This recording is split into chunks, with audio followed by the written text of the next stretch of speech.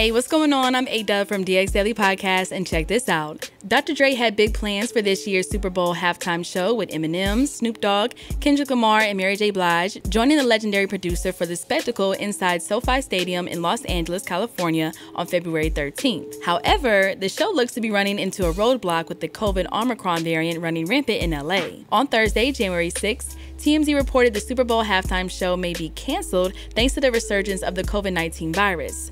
If the plug is pulled, Dr. Dre stands to lose millions of dollars as he's putting up most of the money to fund the big event himself. According to TMZ, Dre has event cancellation insurance to cover any misfortune that would stop the show, but there's no coverage for COVID-related stoppage. That's because COVID-19 is listed as a provision called the communicable disease exemption, meaning the insurance policy won't cover his losses. There's a good chance Super Bowl will kick off as planned with or without the halftime show.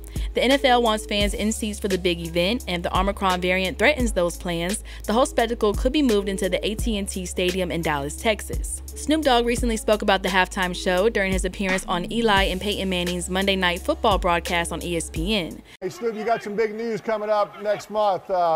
Performing at halftime of the Super Bowl. What can we expect to see from you in Los Angeles?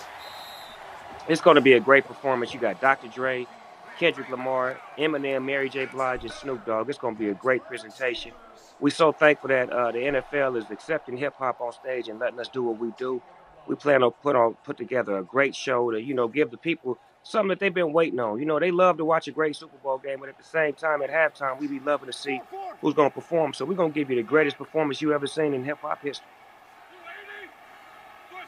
I'm excited. We're excited about it. That's going to be awesome. So what do you think? Do you think the halftime show is going to be canceled this year due to COVID-19? Let us know your thoughts in the comments section below. Make sure to hit that subscribe button and notification bell to stay up to date on all of our new videos, and subscribe to the DX Daily Podcast on all streaming platforms. And as always, make sure to keep it all the way locked to HipHopDX.com.